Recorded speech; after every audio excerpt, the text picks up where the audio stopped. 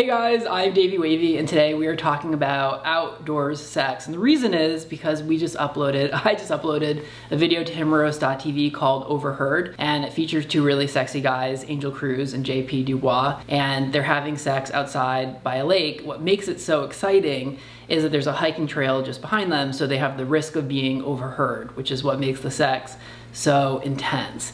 And I think for gay men, the idea of having sex outside is very relatable because for a lot of us, that's how we did it. And for me, having sex outside was not because I thought it was beautiful to have sex next to a lake. It was because it was out of necessity, because I couldn't have sex at my house. I was still in the closet. So I would find places outside, and I had I wish I remember what year it was. It was a Saturn. Maybe it was like a 1997 Saturn, I want to say. I thought it was the coolest fucking car, and the back seats folded down so that the trunk would basically like connect with the inside of the car. And what I discovered was that that back seat, when folded down, was basically like a small bed.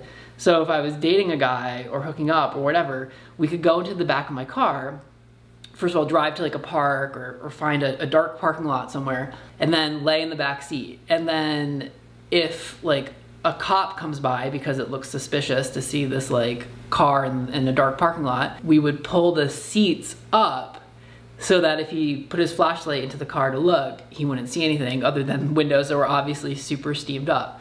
So that was our game plan. And that's what we did. Or if another car drove by, or if we heard someone talking, we would pull the thing up. Can you imagine if we got like if my like naked ass got locked in the trunk of my 1997 Saturn? The other thing that I did was I was seeing this boy when I was like 16 or 17 who lived in New Jersey, and I drove out there, and he had never had sex before, and I maybe had had sex once, and we obviously couldn't have sex at his house, so we went to a park, and this was like in the middle of the day, and I remember there being people everywhere, so we just kept walking into the woods, and finally found a semi-secluded area where there were like all these fucking gypsy moths, worms descending from the sky, and he bent me over a log. I for sure had not douched. I don't think I knew what that was. Every element that could make sex bad was present.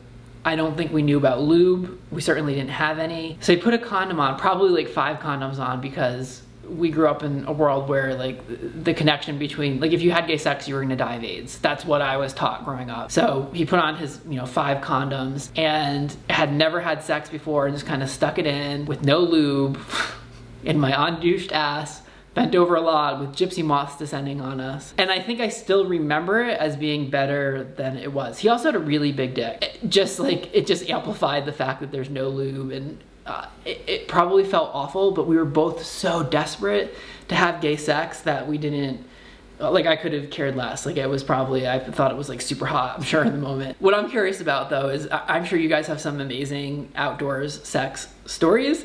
I would love in the comments below if you guys could share some of those. I would love to read them. And also, even if you're not a himroast.tv member, you should still go to himroast.tv to watch the free preview for Overheard, because girl, it is worth it. It's super hot.